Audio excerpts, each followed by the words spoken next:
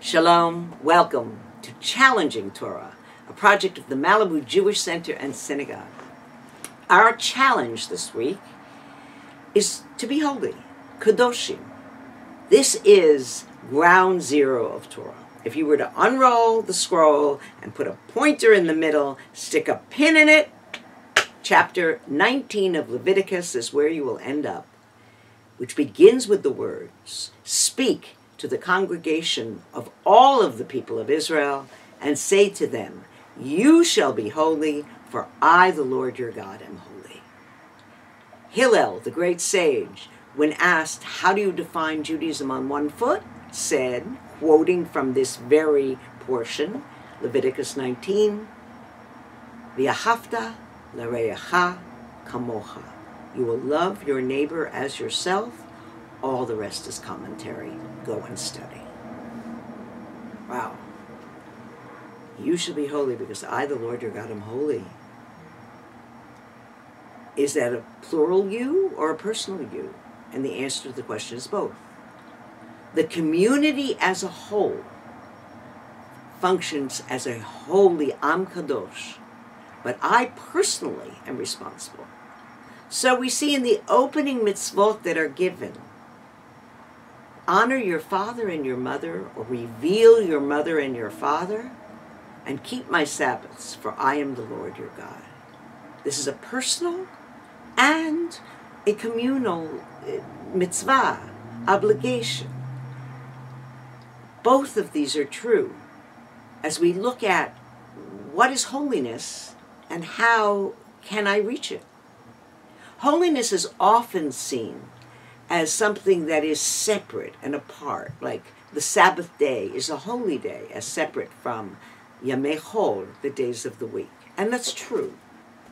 But as we look at this portion of Kedusha, of Kedoshim, of holiness, though the sages call holiness the separation moment, I really appreciate the words of the great scholar Martin Buber, who said there's the holy and the not yet holy.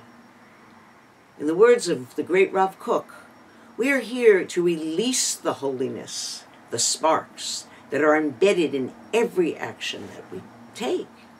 So how do we become holy? The mitzvot are here for us to follow. And we say, oh, well, we're not religious, but we're spiritual. That's the majority of America, actually. And we'll figure it out. We'll know in our gut. We may know in our gut to revere our mother and our father. Not so much on the Shabbat already, do we actually turn the computer off? But maybe we understand at least the concept. And then there are the concepts that are hard for us. Like, third one out in this list of this portion, keep the corners of your field or the fallings of your grapes in your vineyards for the poor. Do not gather them. This is not a donation. This is your obligation to leave the corners of your fields. In this way, we are assured that there is food for those who are poor in a way that is mandated. This is called mitzvah help, right? You probably wouldn't think of this on your own and open up your gateways. And then the Torah continues, to all of our business dealings, you shall not curse the deaf or put a stumbling block in front of the blind. And we go, oh, I wouldn't put a block in front of somebody who's blind. But if I were a loan agent in the 2000s, I might come up with a loan for somebody who looked like they couldn't read the loan agreement or figure out a way to make the balloon payment, leading to a huge crisis in America. Because this was the mitzvah that was violated. You are not to cheat each other in business dealings.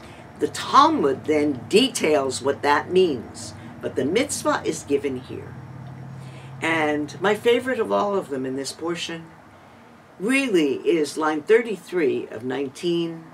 You shall not wrong the stranger who dwells with you, for you were strangers in the land of Egypt. I am the Lord your God. Today in this country, we're dealing with real questions of refugees and immigration.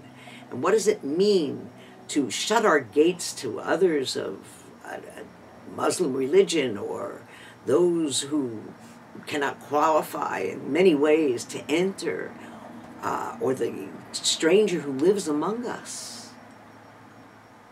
God says, you're not going to figure this out alone. I'm going to help you. This is a mitzvah.